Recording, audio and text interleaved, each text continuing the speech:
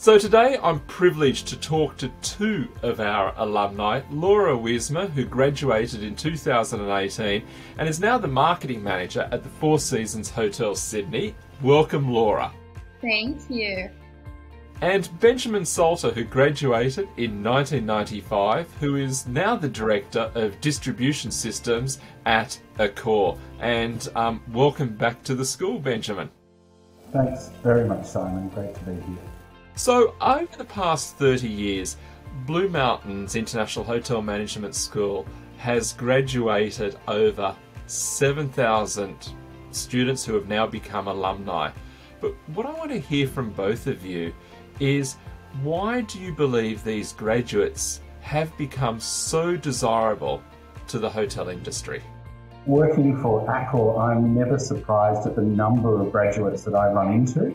And I have no idea quite often that they're graduates, but then they'll link me on LinkedIn and I will see that they're a fellow graduate. And we look at, there are leaders of my chain, of the other chains that have all come through as graduates of Blue Mountains. So there's that 30-year history that you talked about that's certainly assisting. And we know as employers that we're going to get consistently good applicants from Blue Mountains International Hotel Management School. Laura, a couple of months ago you came back to Blue Mountains International Hotel Management School as a guest for our Leadership Speaker series, and we were speaking about the next generation of hotel leaders.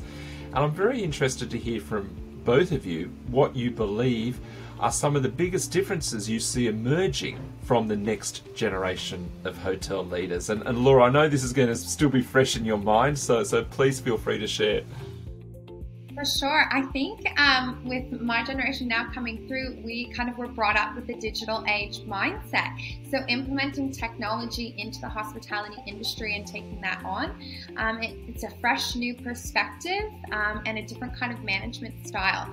And of course, incorporating both management styles, it's just, I think we're both learning from different generations in the leadership currently. I want to change the topic slightly and talk about the global pandemic, because I know we have a lot of viewers today who might be questioning, why would we enter tourism and hospitality or choose tourism hospitality at this point in time for a career, given everything that's happened to the industry as an outcome of the pandemic.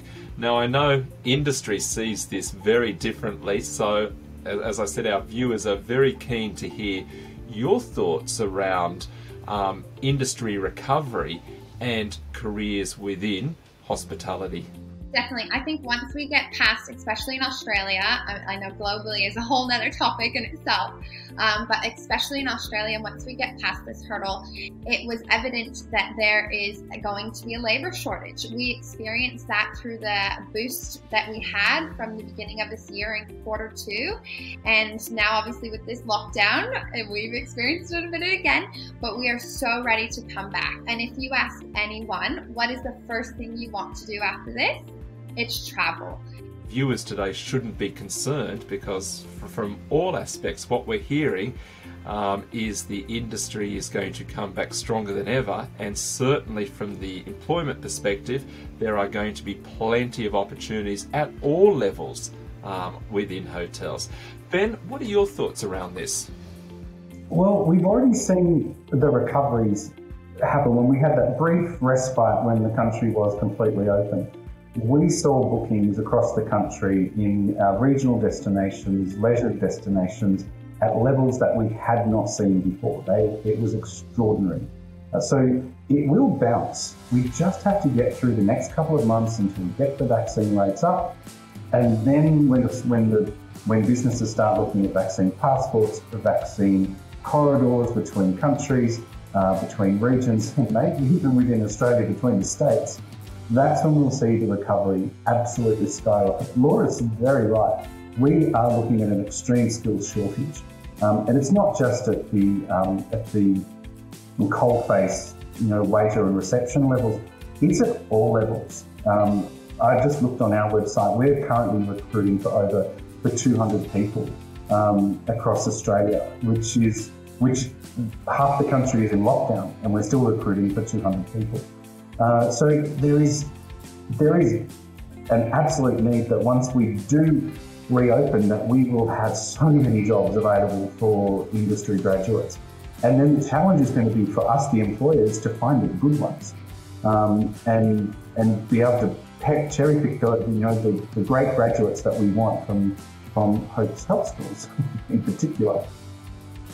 Let me ask you, what advice would you give to our viewers today who are considering a career in hotel management? So let's say 2 or 3 pieces of advice. So what are the next steps? What would you like to tell them?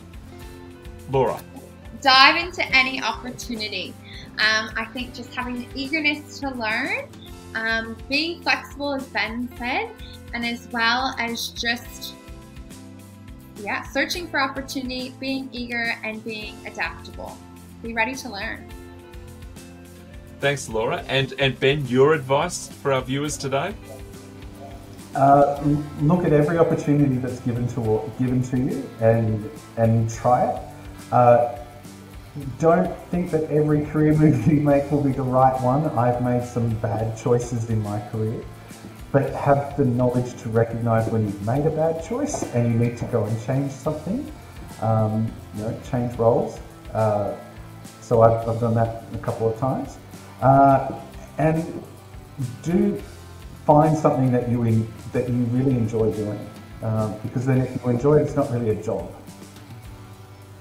Look, thank you so much for that reassurance, and I think there is a very strong message for all of our viewers today that they needn't be too concerned around choosing hospitality and tourism, specifically hotel management, as a career choice, because certainly as we move into 2022 and beyond, the industry is going to bounce back stronger than it ever was, and from an employment perspective, there are going to be jobs not only in Australia but right the way around the world.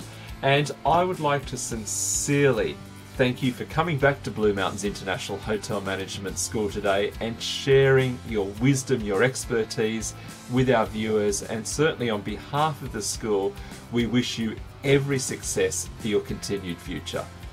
Thank you so much for having us. Thank you very much, Simon. Great to see you.